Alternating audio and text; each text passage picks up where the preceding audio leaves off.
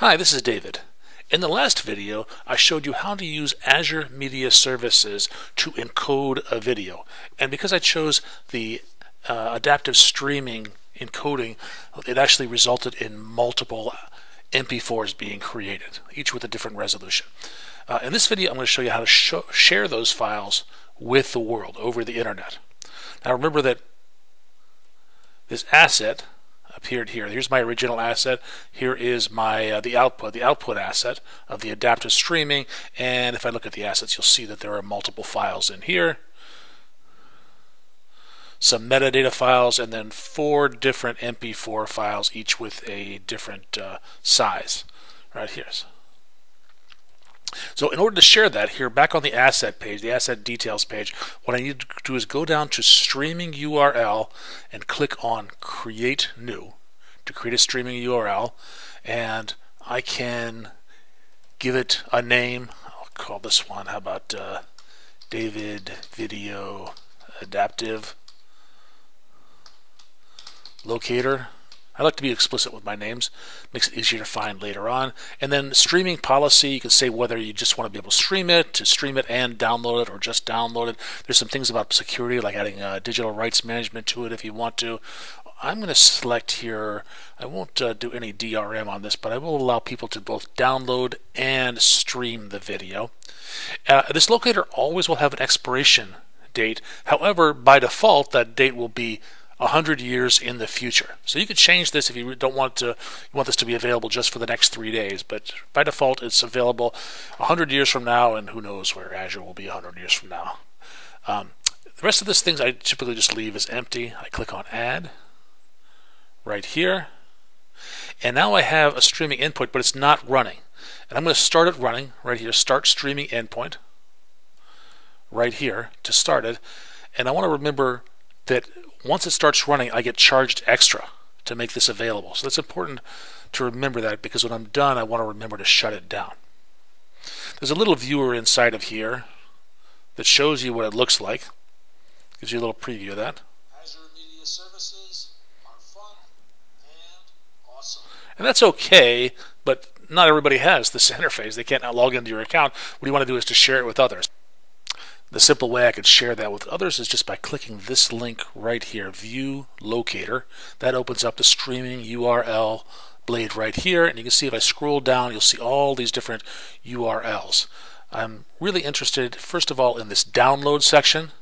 And here we've got the JSON file, we've got these MP4 files, JSON, JPEG. So this JPEG, if I copy that to my clipboard and go into another tab right here, you can see that's simply a picture. It's a screenshot that's going to be rendered in the browser. If I didn't have the, my browser couldn't handle JPEG files, it would just download it. I also have these MP4 files here, and the name of them suggests the size of it, 640 by 300, 480 by something. So this is the biggest one right here. So let me copy that one. I can open up a browser tab here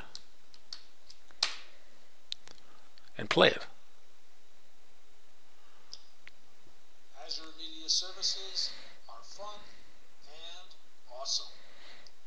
So that's right there. I could view that in the browser, and that's okay, but a better experience would be to maybe take this and embed it into a web page. Not only embed it into a web page, but give users the opportunity to view it at different resolutions depending upon what the capabilities are of their network and their client and their browser and so on. And the way I can make this available in a nice pretty web page is using this smooth streaming link right here. It ends in /manifest. Copy that right here to my clipboard, and what I have is this right here. Let me open that in code. This right here is a video tag, and what I want to do is add this to the source of the video tag. So this template right here, it's available on my blog right there. If I search for adding an adaptive Azure Media Services video to a web page, find that from January 20th of 2021, and you'll see this code is actually right down here. And so what I'm going to do is I'm going to take this smooth streaming and paste it into the source element, which is a child of the video tag right here. And once I do that, I'll save it. Now what I can do, so I can just open that up in my browser.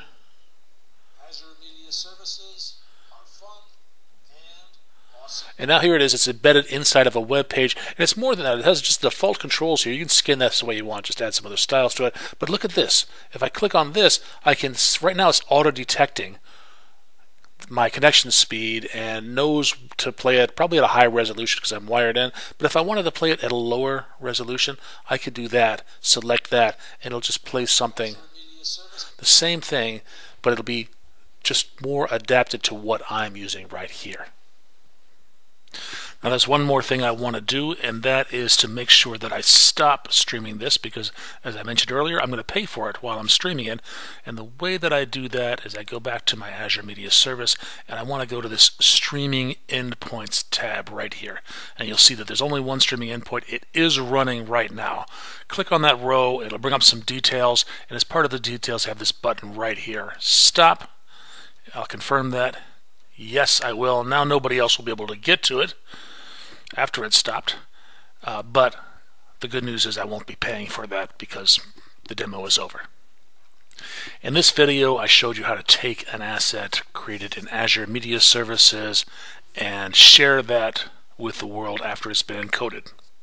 This is David. Thank you for watching.